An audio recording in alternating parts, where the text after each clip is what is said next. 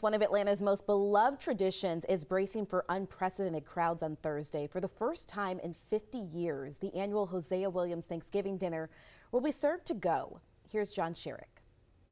After decades of serving those in need, the need now is staggering. I've never seen anything like this. Right now, Elizabeth Omalami, president of Hosea Helps in Atlanta, along with her volunteers, are preparing thousands of Thanksgiving meals to go, to give away to those who line up on Thursday outside the Georgia World Congress Center, and to deliver to homeless shelters. The food boxes are replacing, this pandemic year anyway, the huge annual indoor sit-down holiday dinners that her father, civil rights leader Hosea Williams, founded 50 years ago. We do feed hungry bellies, but that program also feeds hungry minds. This year, we don't know. We don't know how long the line for food is going to be. Omalami says this year so many families are in desperate need. Requests for groceries and rent assistance year-round have increased some 300% over last year, while donations are down nearly half of what they were last year. And I've gotten Facebook posts and emails from people that said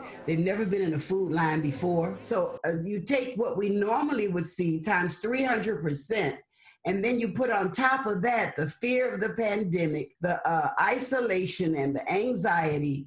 And so you're seeing people who just need to see a smiling face. Volunteers are still needed, she says, to sign up on the Hosea Helps website for this enduring and endearing Atlanta tradition that after 50 years is finding a way to keep going.